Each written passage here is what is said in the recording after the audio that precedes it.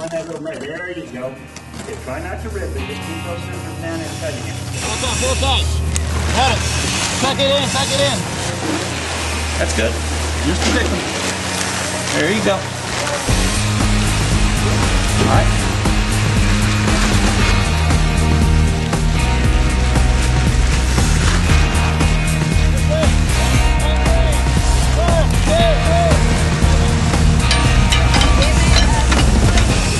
The probability of a large disaster exists every day, be it earthquake, fire, or terrorism attack.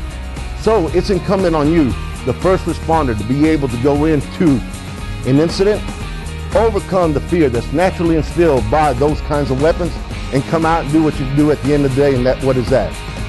Go home. It gives those first responders that confidence to be able to wear that equipment properly and wear it with knowing that it will protect them to do their job. So after a certain period of time, the incident command would set that up. We would have to pull you off of this line. Plus you're on air as well. So there are other factors come into play. I thought you did great. Northville instructors, 2 minutes remaining on air. 2 minutes remaining on air. You know, same thing with the dealing with mass triage and cutout and gross decontamination and working with the equipment.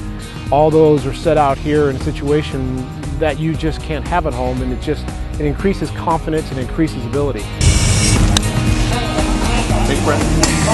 I want you to dance. That's what